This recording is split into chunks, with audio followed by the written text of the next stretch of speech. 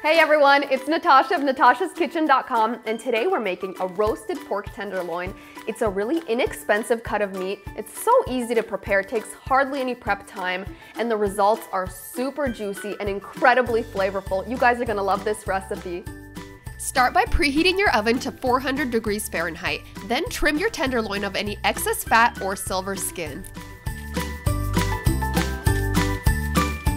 Pat it dry with a paper towel and then pierce all over with a fork.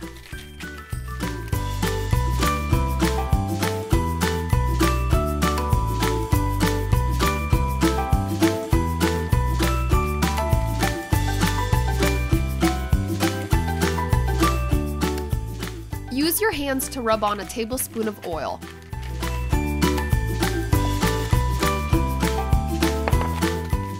For the seasoning mix, combine salt, pepper, Italian seasoning, garlic powder, and ground coriander.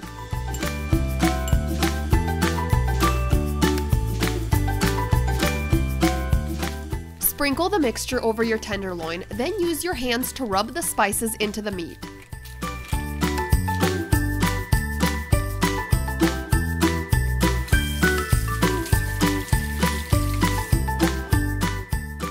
Place a large pan over medium-high heat and add about a tablespoon of oil.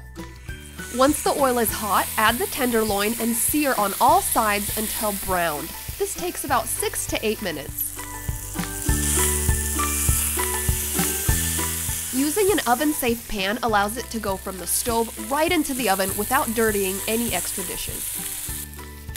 Once it's beautifully browned, bake your tenderloin at 400 degrees Fahrenheit for 13 to 15 minutes. Flipping the tenderloin over halfway through. Once it's out of the oven, transfer to a cutting board and let the meat rest for about 10 minutes before you slice and serve. I wasn't kidding when I said it was moist. Wow, by the time I got to the taste test, most of the meat is gone. Because my husband and dad needed their samples. Now it's my turn. Here we go.